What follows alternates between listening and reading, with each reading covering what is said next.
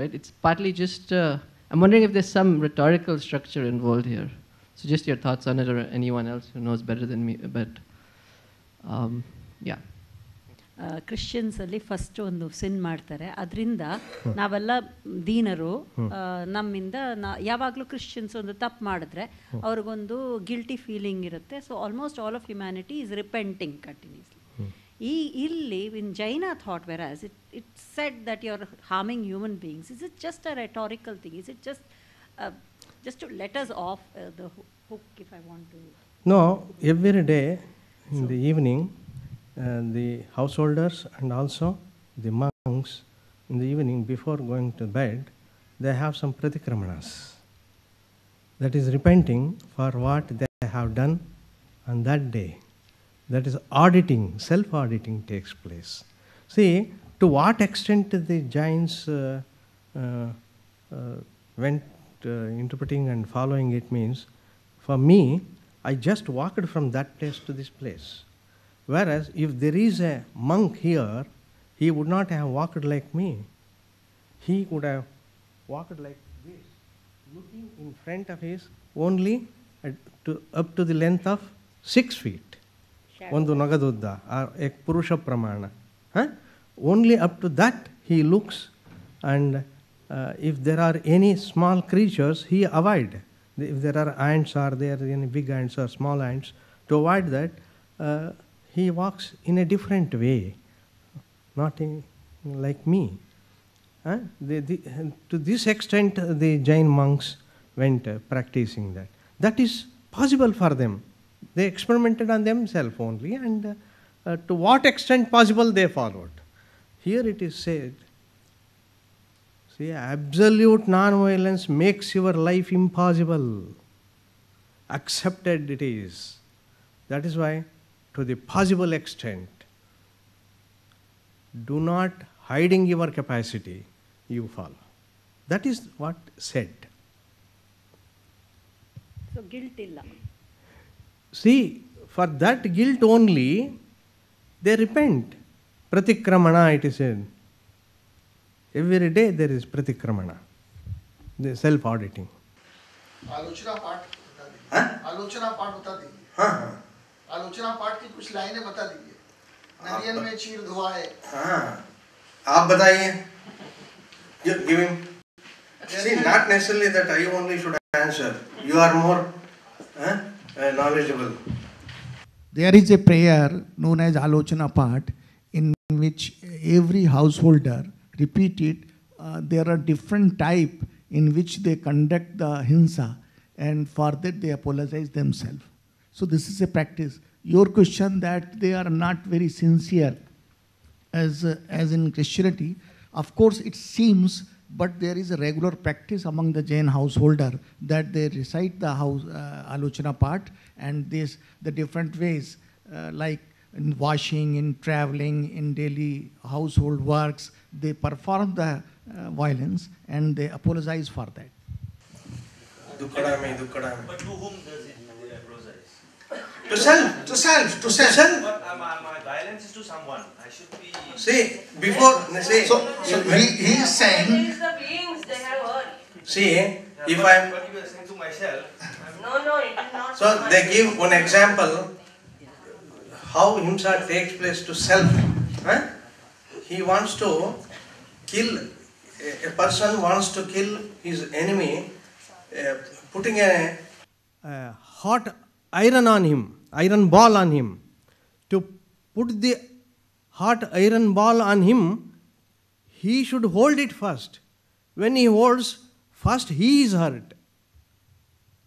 Before the enemy is being hurt, he is hurt. Like that, when you think of doing himsa, intentional himsa and internal, before the bahiranga himsa, internal himsa takes place. I just want to make a comment on coming back to that rhetorical question. I think at least maybe, just a comment. The difference is here in that you have this gradation between intentional and unintentional. So already there is a distinction between Christianity and Jainism in that sense.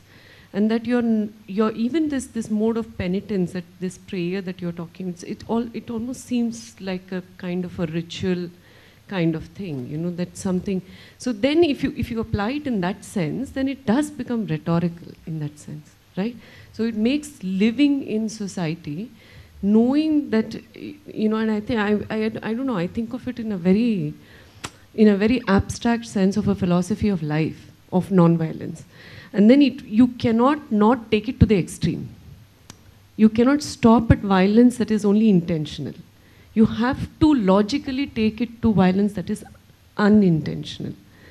And when you do that, and then you grade the karma according to the himsas, intentional and unintentional, where there is less karma for unintentional and more karma for intentional, then there is a philosophy of life. Then you can get out of it. Then there is a rhetoric. At least, I think. Thank you very much for your very good presentation. Yes, it is correct that, very right, that absolute non-violence is impossible. And it is very hard truth also, that once the living is depending of others' death, it is hard truth. If we are not doing anything, but only for our living, through respiration, through breathing, that is what we are killing innumerable of subtle living beings. So it is very difficult to be free from hingsa. Second is that in the Acharanga Sutra, it is said that if you mix the water-bodied being, that is water, the river water and the pond water, so it is hingsa. If you mix the black soil and the red soil together, it is also hingsa, although these are all soils, clays. And if you mix, that is also hingsa. So that ahimsa is very much in a subtle way have been described in Jain scriptures. Scriptures. One just query that do you find anywhere that we say ahimsa? Ahimsa is non-violence or non-injury. Do you find anywhere that any affirmative or positive term coined that in place of ahimsa, why it is non-violence? Any positive term, any affirmative term that denotes that it is non-violence. So it is very interesting also. So we do not find that. And even in Acharanga Sutra, that you know hingsa, and after knowing hingsa, you should be refrained from that activity. So that is why it is. But it is very interesting that ahimsa is not coined in a positive term. It is always non-violence. Non-violence. Okay, thank you. I just would like to, make a comment. We are talking about two things. One is unintentional ahimsa. Intentional. Intentional ahimsa. No. Intentional himsa. Let me put it in another way. Intentional ahimsa. I want to protect all the mosquitoes, ants, and everybody. All those type of people. Creatures. And another thing, unintentional himsa. Unintentional himsa and intentional ahimsa, I give a space between the two. Like a person is having a pan broker shop and he thinks that he is helping the other person by taking 300% interest. And all that he is getting from him, gold or house or whatever, and he knows that the fellow can never redeem. This man thinks that he is doing an intentional ahimsa by taking 300% interest. But it is unintentional himsa for the person who is taking the money from this fellow. Are you getting is it clear? Now, Jains, a Jain will feel that it is absolute ahimsa for me to take the money because I have to make a livelihood, and it involves a small quantity of himsa. Does not matter, can be, bust out. But the other man thinks at the end of the day, when he does not pay his, the money back, his house is gone, his property is gone, and everything is gone. What a type of violent fellow this fellow is. and he has taken these things. See, the himsa and ahimsa are bordering on such feeble grounds, you cannot make a final judgment on this. And any ahimsa stands on himsa, any himsa stands on ahimsa. Therefore, Jainas, like analysis of ahimsa and himsa, are not definitive. I think it actually asks what happens if you put Syadvada on himsa. The udaharana may not be. The other way to put this question is himsa and ahimsa a subjective judgment of oneself, or is it how others see it? Because I may be doing something which is, the jiva is right, but at one point of time, if I kill a jiva, and let us say it is the penultimate time of that jiva, as an udaharana, and I kill that jiva, and that nigoda immediately gets mukti, because its life has been ended by me. It is not called mukti, it is only a death. Okay, death. But at that time, let's say it's a penultimate, and it immediately, let's say it's some Jina who is there as a small animal, and it immediately gets, it can go to moksha at any level. So if it gets moksha or not a better life, it won't get.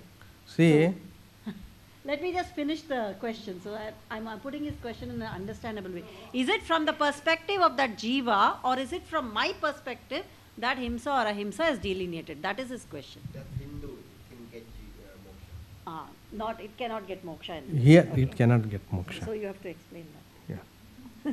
I have to explain. Yeah.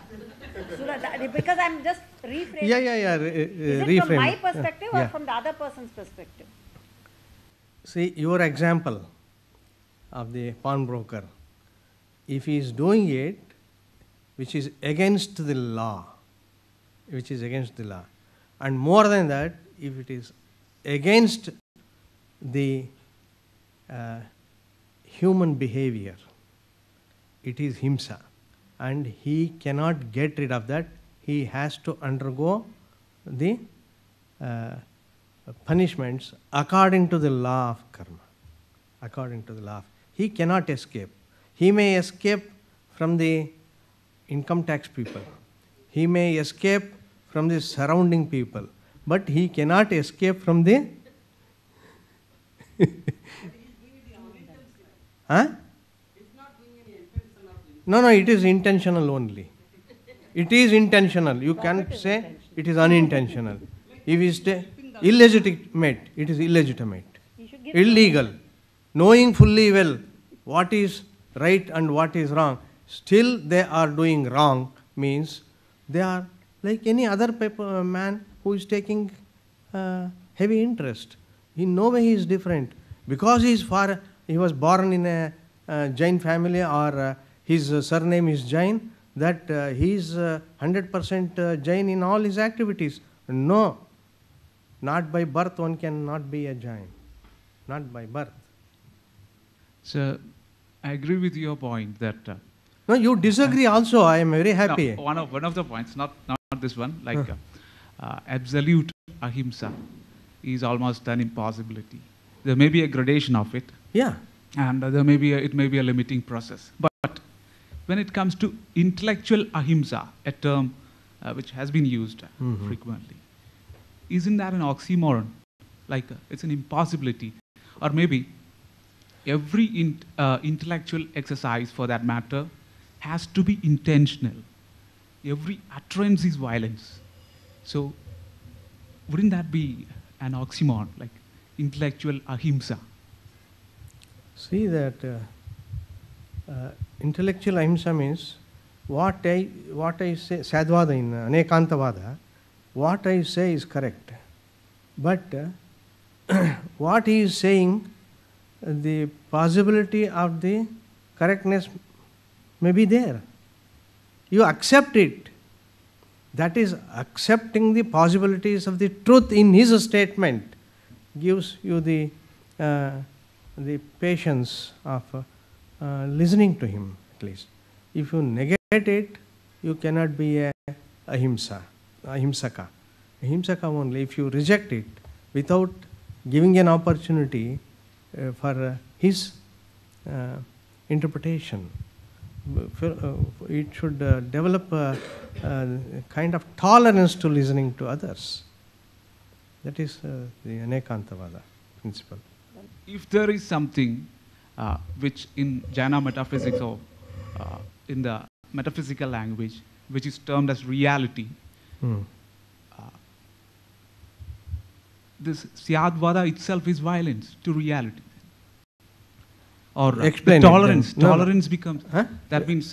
how do you say it is violence? Any amount of tolerance would be violence to the ultimate truth then. What? Ultimate truth. Suppose there is something out there which you can term as reality. Then every version of Syadvada or any approach based on Syadvada would be violence committed on truth, ultimate reality. So this is why every intellectual act is bound to be violent. No, it is pseudo-intellectual act. Thank you for your talk. I just wanted to ask, Jainism has been often criticized for showing more concern for Nigodas than for human beings. Yes?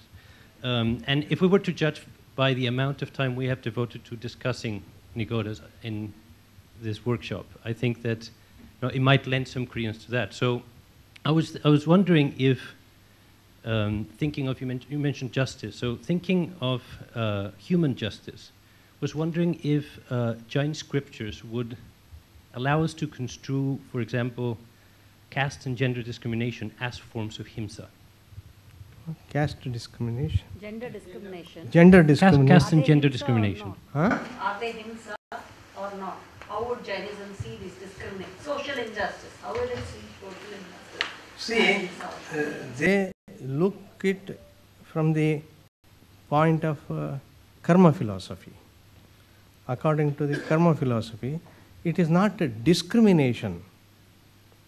It is not discrimination. Gender discrimination. I don't agree it is a gender discrimination. Because it is said, it is interpreted in many seminars that women have no moksha, according to Digambara sect. Nowhere it is said. In the women forum, there is no possibility of going to moksha. That is it. Not an ordinary man can become the professor in this philosophy department. Who has become eligible to have that seat will become, and not everyone. You agree with this or not? No scripture said if you are born as a male, you are granted moksha.